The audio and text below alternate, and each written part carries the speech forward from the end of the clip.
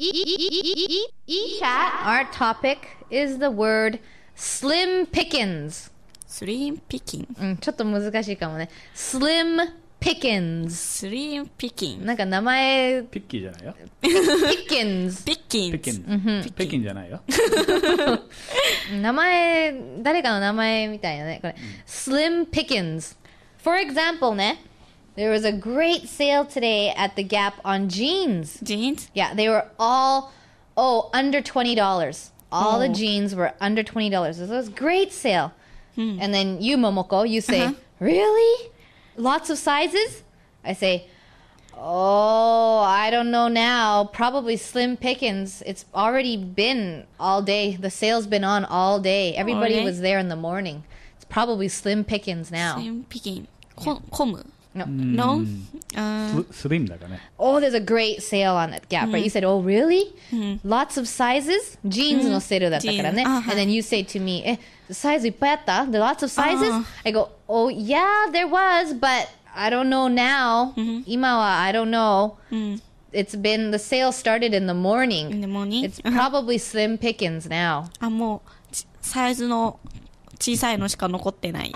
スリムだから今思ったんでしょ。でもまあその残ってなしか残ってないっていうのは合ってます。でもサイズは残りがわずか。そう。スリムって言うとサイズが小さいと思ったんだけども、サイズには関係なく、ただその状況が少ししか残ってないかもよ。もう朝から始まってるからねっていう、そうslim pickings。だから pickings っていうのはピック。ピック。ピッキングの ing をなんかスラングっぽくして短くして、pickings。slim っていうのは、だからわずかみたいな。わずか。Yeah, it's slim pickings. Vancouver, we do get strawberries. In Vancouver, we have a strawberry patch in the farms in Richmond. Because very picky on strawberries. Strawberry? Yes, I'm very picky about my strawberries. That's why I only get them from California. But so I ask, so how's the strawberry season this year? To the farmer. I was, slim pickings because of the rain. Too much rain. あんまり取れない。Yeah. Slim pickings because of the rain. Too much rain. No, not enough sunshine. ストロベリーは今年どうですかって。いや、今年はちょっとね。不作でね。不作で。It's because of the rain. Vancouver's had too much rain. So, we go to a party ね。Me and Momoko go to a party. And we come back and Tag says, how was the party? Were there lots of girls? There are about 50 guys and 20 girls. And then Tag says, gee, slim pickings, eh? 今の分かった？女の子がいっぱいで男の人がOther way around. Other way around? 女の人いっぱいいたって聞いたじゃない？ Were there lots of girls? で、私たちの答えは男が50人で女の人が20人ぐらいしかいなかったよって。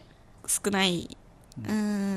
厳しい競争だな。そうだからslim pickings, っていうのはだって50人の男の人が20人の女の人をね、競争する。だから30人余るっていうことでしょ。だからその30人は slim pickings わずかだよね。少ない。And last but not least, in Vancouver 夏になるとね、garage sale garage sale, yard sale っていうのが、自分のとこ庭でね。庭で。そう、庭とか。いらなくなったもんどんどんこう売ってる。フリーマーケットみたいな。フリーマーケットをそう自分の庭でやるのね。があって、so in Vancouver, in the summertime, there's a lot of garage sales. よく garage sale をね、探しに、街をそう、ぐるぐるって車で回る人が多いのね。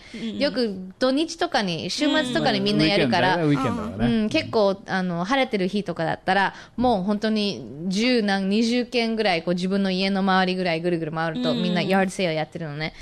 で、so, how was the garage sale shopping today? って。I ask you or Tag. So how was the garage sale shopping today? 答えは It was slim picking. Yes, it was slim pickings. Yeah, it was slim pickings. I went there too late. 遅く行っちゃったから。It was slim pickings. いいのはもうみんな取られちゃった。よく朝早いうちに行かないとね、そうだね、いいものは取られるよね、家具とか。家具とかまで。服とかね、何でもね、なんか使い古しのトランプとかさ、ジャンクセールだよね、大体どっちかというと。でも時々ね、こう大きいなんかね、タンスとか、まだ使えるベッドとか、ソファーとか置いてるから、こっちのワーホリで来る人たちとか、ね、いいですね、なんか安くて、ね、ちょっとだけ使うんだったら、50ドル、20ドルで買えるから、結構いいよね。